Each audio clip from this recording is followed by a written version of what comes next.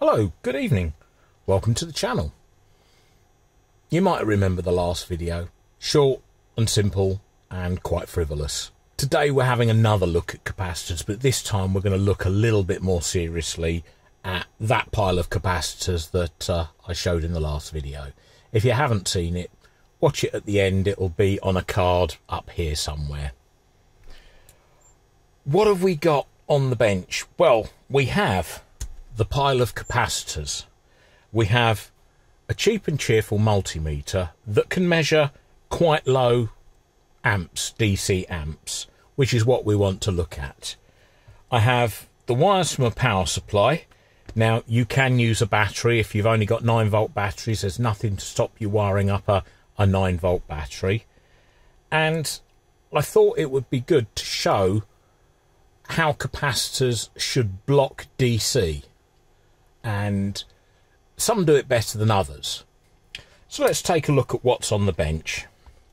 Now, all of these, apart from that which is not a capacitor, came out of various radios. And why did I change them? Because experience. Experience says certain types just don't work very well after 40, 50, 60 years. Now, I haven't got any wax capacitors here because I haven't done any valve sets for a while, and I would change those simply because they will have dried out. So what have I got connected? Well, these are the positive and the negative of my power supply, and the negative is connected to the negative of the multimeter. I have the two positives here. Now, if I connect this to this, it will show a dead short and this meter will go pop. Which is not what I want to do because I quite like this little multimeter. So what we need to do is we need to put some form of DC blocking in. Now, a capacitor should block DC. AC would get through, so if we put an audio signal through the capacitor, this would measure audio current if we switched it to AC. But we're trying to see if the capacitor leaks. And when I mean leaks, I mean leaks DC through the capacitor, which could affect the next stage of whatever it is in the radio. Amplifier, telephone, anything with capacitors that are designed to block DC should block DC. So let's take, for example, a good old favourite, the Dali. Now, these things I change purely from experience. There's just no way I would use a Dali capacitor or leave one in a piece of equipment these days, because when they were working they were great, but nowadays they've all dried out. They're all pretty rubbish.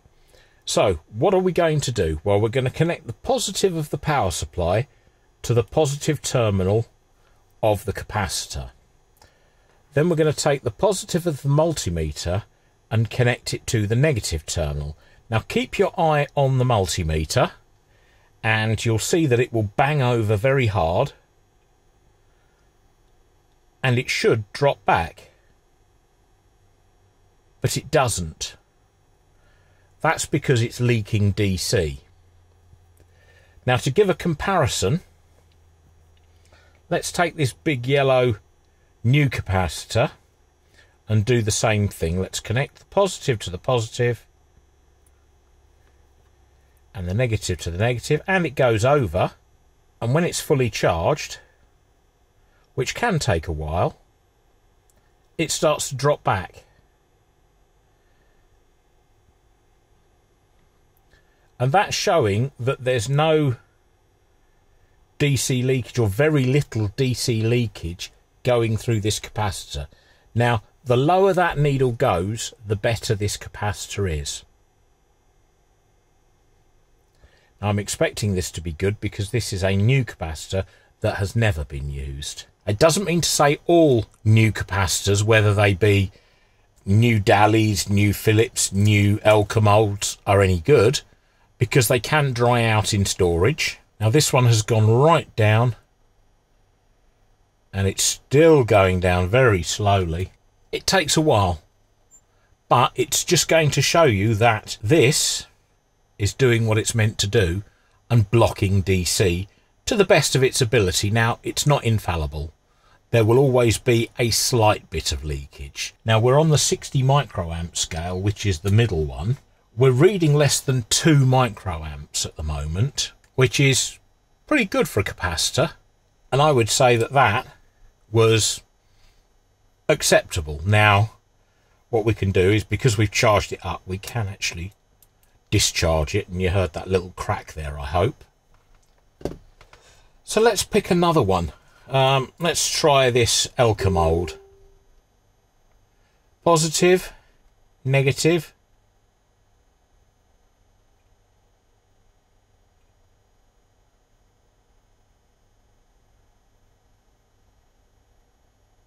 And does it start dropping back? No. Not at all. That one is what I would call not acceptable. So what happens when you connect a capacitor the wrong way round? Well, let's have a look. It does that. Now, this is a 25 volt capacitor.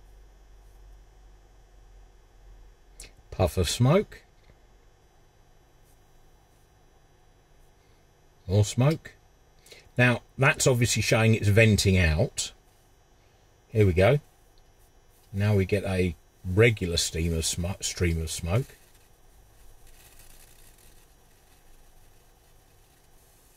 More smoke.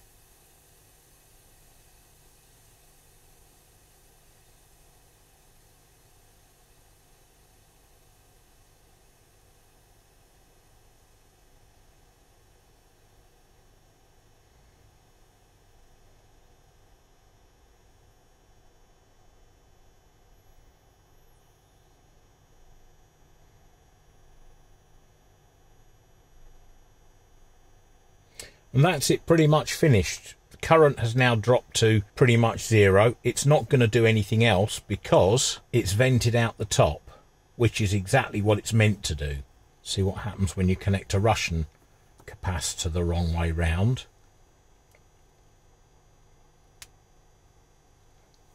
And this one has no venting. Now the base of it is swelling quite rapidly, I can see. We're getting smoke.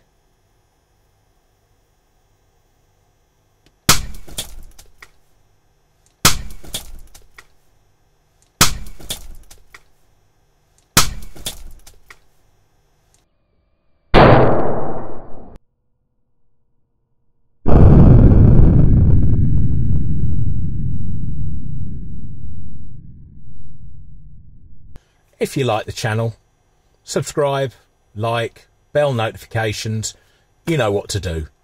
Why not have a look at some of the other videos? Take care now.